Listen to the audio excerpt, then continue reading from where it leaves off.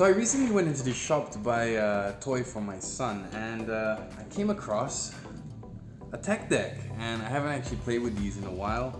I remember back in the days when they weren't actually this cool. So tech deck have really done a pretty decent job at making a better board, yeah, although it's still pretty standard, yeah, and it is still made of plastic.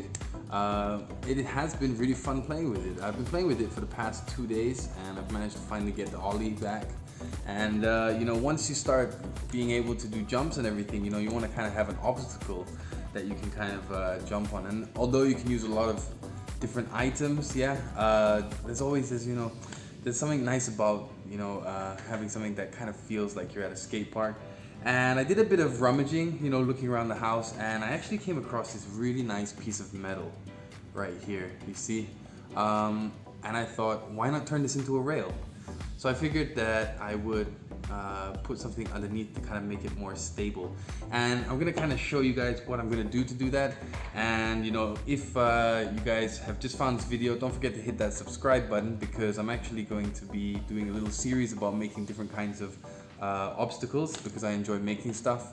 So I've got some really cool ideas. I've been doing a lot of research, so definitely hit that subscribe button. If you like this video, don't forget to hit that like. So I'm gonna kind of go through what I'm gonna actually use for this build. All right, so first of all, we have our piece of metal, yeah. Now when I put this down on the ground, I don't know if you can see, okay, but it's not very stable, yeah. So when I land on it, it doesn't actually stand still, okay. It can, but it's not like perfect. So I kind of want to perfect that, and what I've done is I've kind of just cut out some simple pieces of plywood, and they have a bit of melamine on the front, okay. So this will be the top side, and the brown part will be the bottom side, the ugly part, and they're basically going to be placed on like that, and that should give it some stability. All right, and to do that, I'm just going to do something simple. I'm going to actually use a glue gun, all right, just because it's quick, and if it breaks, I can just quickly glue it back together. And also because in the future, if I get a saw that can actually cut this off, then I might actually do a rebuild to this, which would be pretty cool as well. So let's kind of get started with making it. Oh, I forgot to mention, I've got to go with the cool stickers as well, because you got to pimp it out a little bit, right? And this is our final product. So it's going to be stable, and you guys don't actually have to use plywood. I mean, you can use anything that you want.